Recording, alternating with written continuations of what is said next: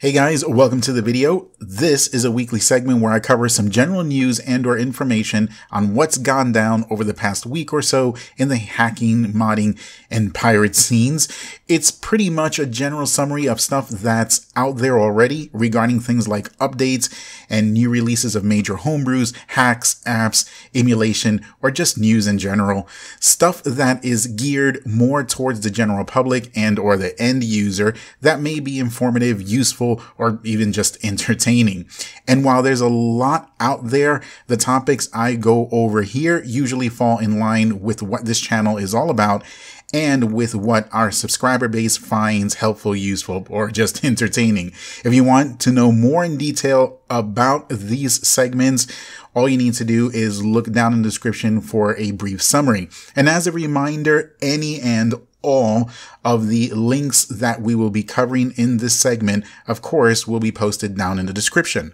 So let's go ahead and let's get started with this week's video. And before we start with our first topic, I can't stress enough, make sure you like the video, guys.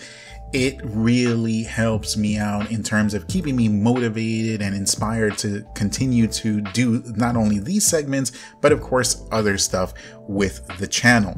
Even if I report something in these segments that, might make you frustrated or you may not like or just pisses you off, remember, I'm just bringing you the news. Don't shoot the messenger.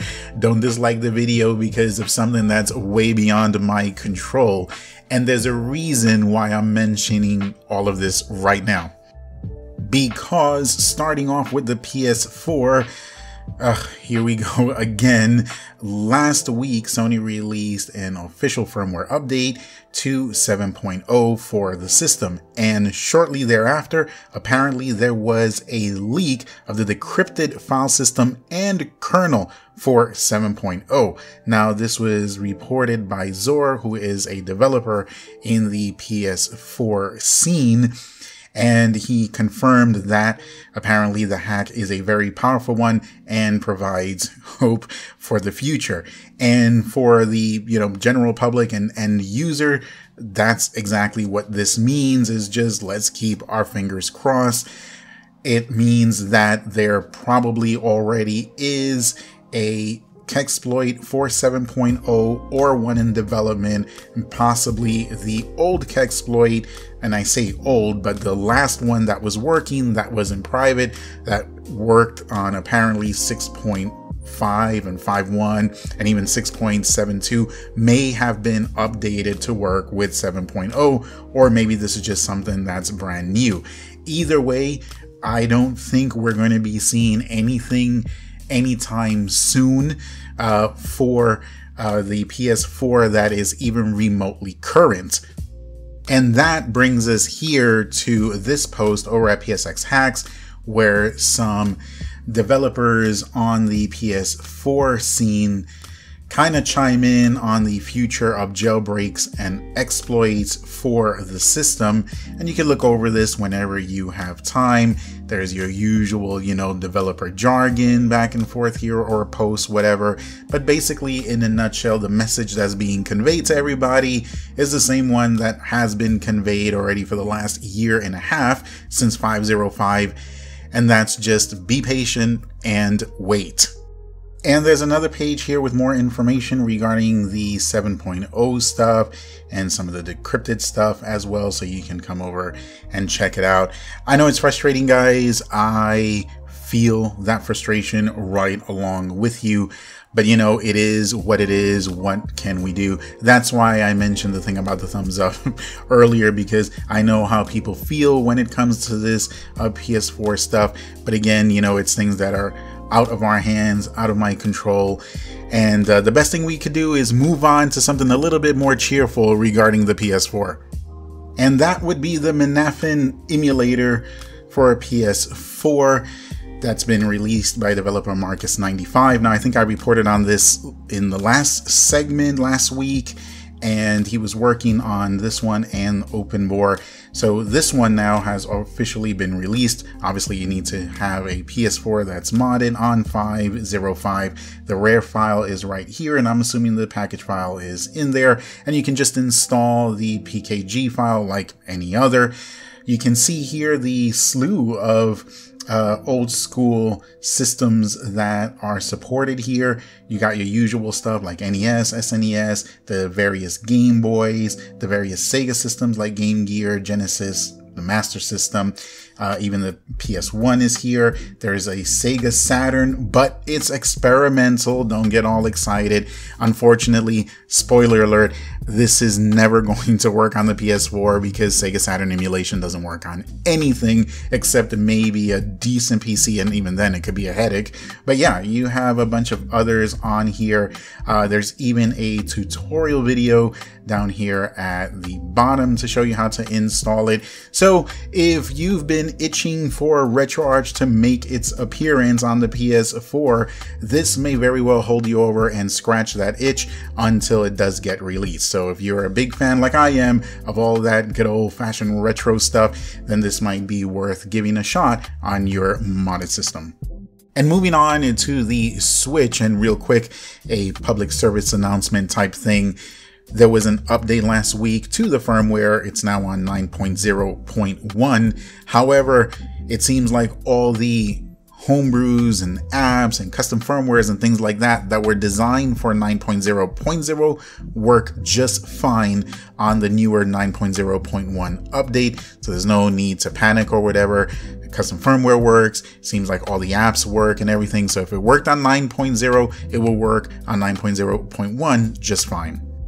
And lastly, for the Switch, there's been an update to Tinfoil. It's now on 5.00, and it seems like the only thing that was added on here is support for the NSZ file format. Now, this is a pretty big deal because this is something that's gaining a lot of traction. You can compress NSP files to NSZ, and this compression allows the files to become up to 80% smaller, which is significant on saving space. If you want to know more about NSZ, you can come here to the GitHub page, but a fair warning that as of right now, there isn't like a front end, a user-friendly GUI type program that allows this compression to happen. You have to go through Python and use it.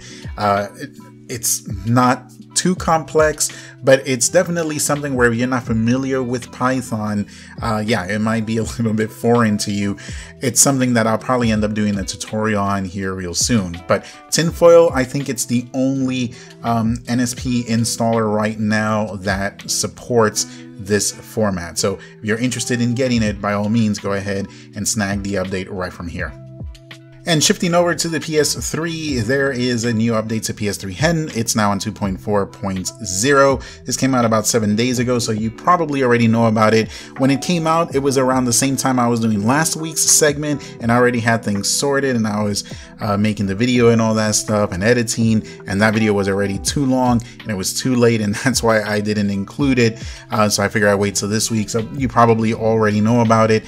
If you are updating Hen and you are on 2.0.2 Hen or later, then you can click on the second updating Hen tab right here, which most of you are on something that's later than 2.0.2. Click on spoiler and you can see how to easily update your version of Hen to 2.4. If you're installing Hen for the very first time, you can click on the installing and setup tab, and there's various methods there.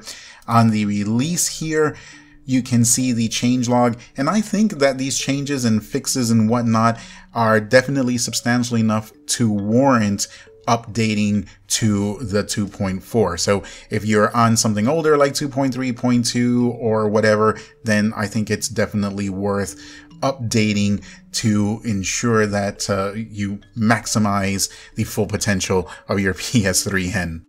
And over at PS3 Brewology, we see a few updates to some popular apps. Showtime gets updated to 5.0.612. If you're not familiar with Showtime, you can come here and just read up kind of a brief summary on what it is. This is just one self file that goes inside of Multiman itself. Click on release notes and it will show you where to put the file. And then of course you can come here and download it. Multiman, which hadn't been officially updated in years, now has seen 2 recent releases. This latest one goes to 4.85.1. Yes, I know there's 0 there's, but I am ignoring them because they serve no purpose. It's just developers way overthinking things too much for their own good.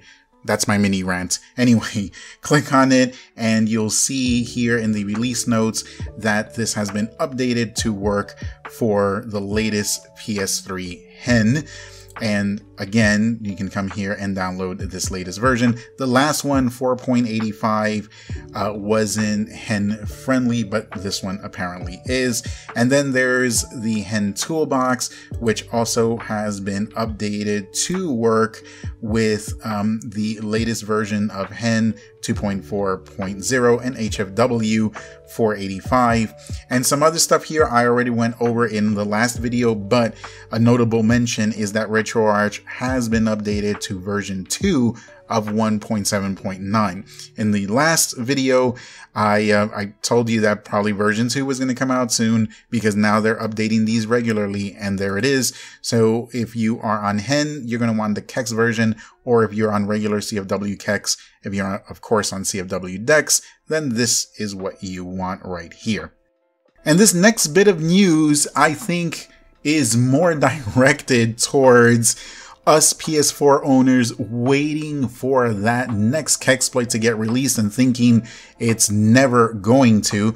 Well, there's been an exploit found for the PS2. That's right. The top-selling 19-year-old console has had yet another exploit found for it. This one by developer CTurt. I'll put a link in the description where you can read all about it here at GBA Temp. I don't think this is a really simple just copy and paste type deal. I think this one involves a little bit of work, but that at this point really isn't the point itself. It's the fact that we have these consoles that are so old and developers are still finding ways to hack them.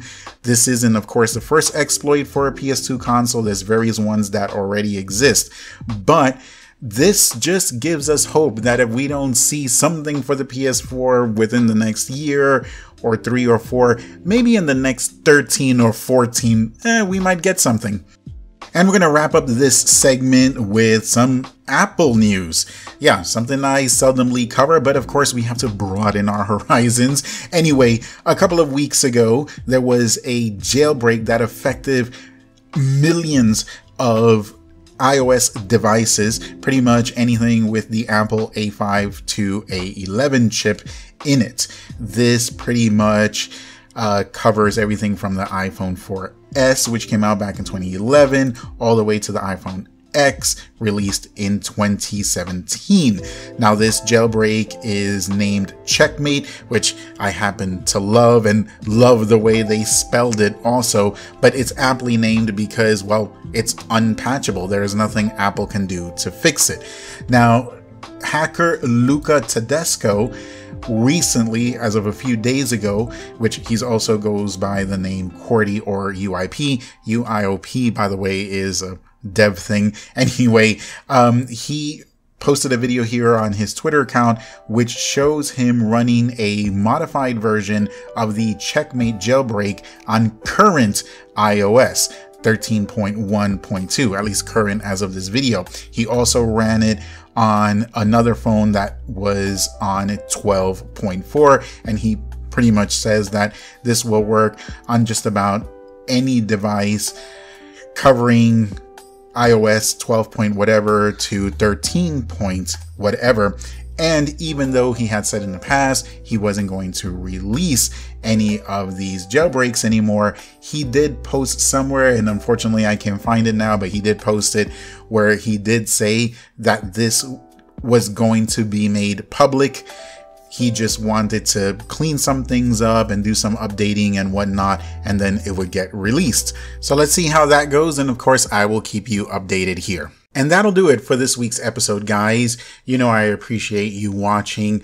If you found anything here informative, useful, or just entertaining, or you want to show some love or appreciation to the channel, you know that the best way to do that is to hit that like button.